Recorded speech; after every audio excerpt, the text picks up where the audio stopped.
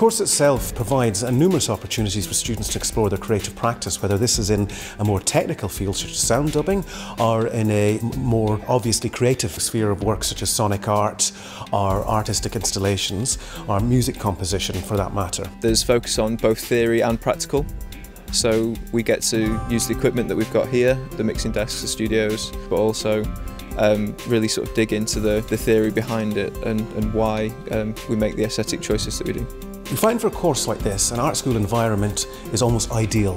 You know, the projects the students work on allow them a great deal of freedom to absolutely maximise the impact of their creative practice and their professional skills. Glasgow School of Art is like one of the world-leading art schools, and the course itself seemed tailor-built to me and my interests. Going back to education, it just seemed like an obvious choice.